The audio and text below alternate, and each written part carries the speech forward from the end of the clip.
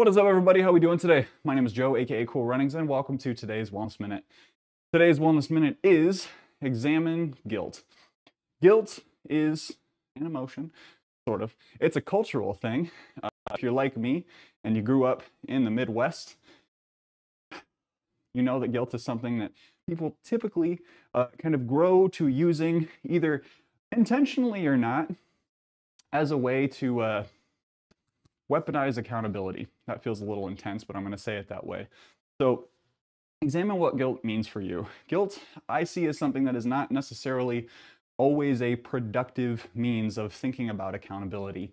If you can still hold yourself accountable, if you can apologize, if you can understand that maybe you could have done something better, or understand in the same way, someone else probably could have done something a little bit better, or maybe they crossed a boundary, maybe you crossed a boundary, whatever it is, try not to dwell on things.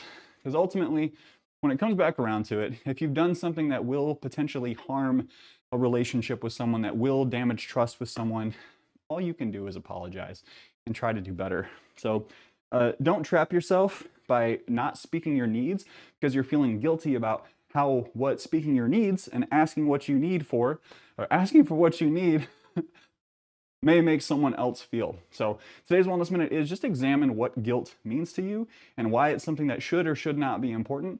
And be careful about how you're communicating with others, because for someone else, they may have grown up in a guilt-heavy household or a guilt-heavy culture, and you may be like totally putting them on edge just by trying to hold them accountable and not being clear that you still trust them, that you still want to maintain a relationship with them.